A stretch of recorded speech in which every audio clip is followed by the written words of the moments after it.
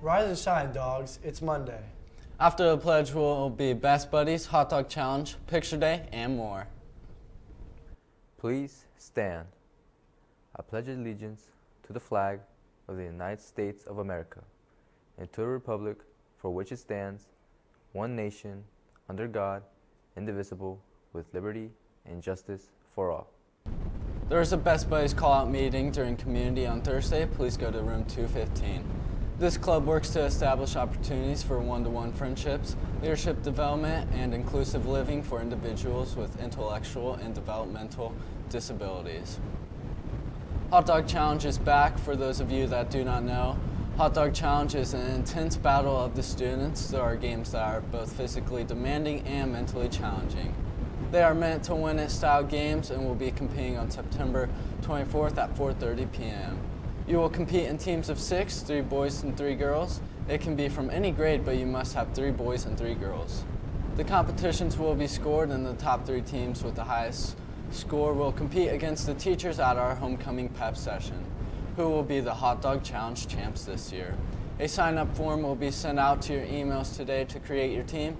Please see Mrs. Hall, Mr. Taylor, or Mr. Jewell with questions.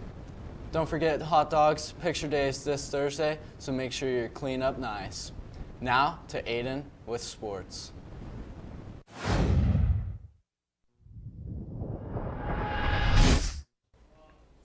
Yo, yo, yo! It's Monday, dogs. We back. Lots of action this weekend. Friday night, the football team opened up their season winning the Dog Bowl. They pulled out a 44-20 win. Coach Byers says Caleb Boggs led the ground attack with 120 yards rushing and 3 touchdowns.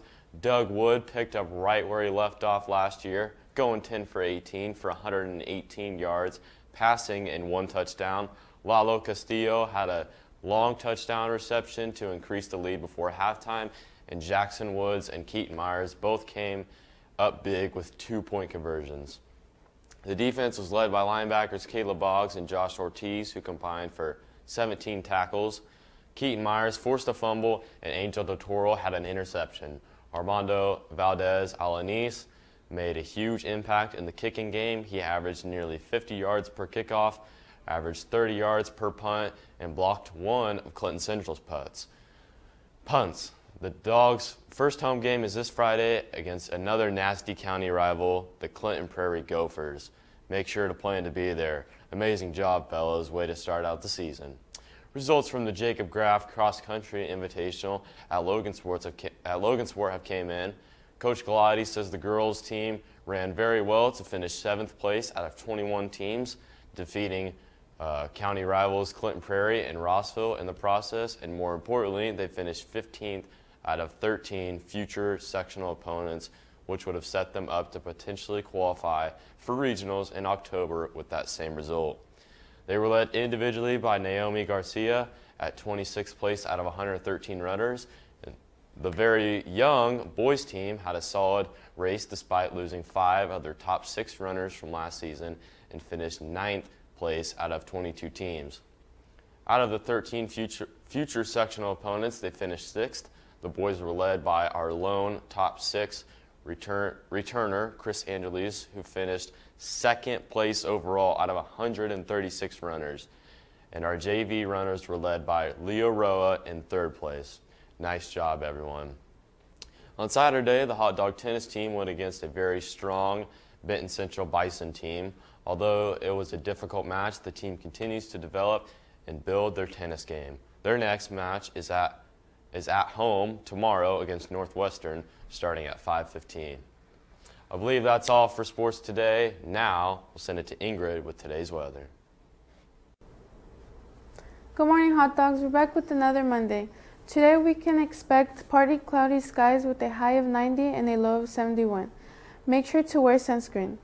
That's it for weather. Sending it back to your hosts. Psych! We got more sports, baby! Also on Saturday, the volleyball team traveled to Faith for the Eagle Invitational. The girls finished 2-1 and placed 2nd. In the first game, the girls fell to a very talented team in Faith Christian. They then won the next 2 games against Fountain Central 2-1 and then Bethesda Christian winning in 3. Coach Rustin says against Bethesda, the girls played their best volleyball so far this season. She states Brooklyn Perry led with 7 kills and 2 solo blocks, while Ella McAtee and Chloe Mowdy put up a big block to help set the defense. Jalen Smith had 23 assists with 4 kills. Daisy Valdez had 6 digs, and Ashley Zhang brought the team back in Game 3 by serving 3 straight points to tie the match at 14, and then with Smith finishing points 15 and 16. Caroline Queen had 12 digs, and Lily Rockhold had 8 kills. It was an exciting team effort with a great stride in the right direction for this season. Nice job, girls. Way to bounce back. The boys soccer team competed in the Hot Dog Invitational. The Dogs won their first game against Rossville 4-0. Those goals being scored by Sebastian Mora, Cesar Alanis, and 2 from Daniel Bustos. Gail Hernandez had 2 assists, and the defense kept dangerous situations to a minimum with no goals being scored. This advanced them to the championship game where they faced Crawfordsville and won the Hot Dog Invitational 2-1. It was a close game with lots of action. Both goals were scored by sophomore Eric Hernandez. Incredible job, boys. Keep it up. And last but very not least, with this jam-packed weekend, we would like to wish the girls soccer team a good luck tonight as they travel to Eastern to play at 5:30. Go get them, ladies. I think that just about wraps up sports for today. Great job to everyone for a nice, successful weekend. Hope everyone has a marvelous Monday. Now, we'll actually send it back to your hosts. Mr. Hutton has canceled practice today for the Races Festival Ensemble. Practices will continue on Tuesday and Wednesday this week. Marching band will have practice on Thursday after school. If you need a uniform, come after school Tuesday or Wednesday. For anyone interested in bowling, there will be a meeting Thursday, August the 24th at 6 p.m. in the Big Shelter House at the TPA Park. If you aren't able to attend and have any questions, contact Corey Gibbons or Albert J.J. Lake.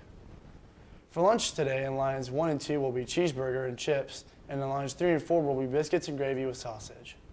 There are no birthdays today. That's it for today, dogs. Have a mythical Monday.